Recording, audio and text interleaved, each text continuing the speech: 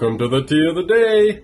Today I've got the Once Upon a Tea by Serendipity, and tossed in a little bit of fresh sage and thyme there as well. Let's taste it too.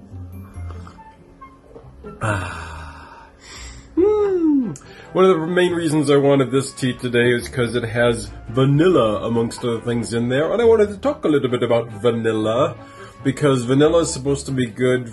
There's lots of antioxidants to help heal you up. It's also supposed to help with digestion and acne and weight loss and lots of other fun things, anxiety, which is part of the reasons I use it as a smell a lot, because it helps to calm you, much like lavender does. But this is one of my favorite teas, the Once Upon a Tea.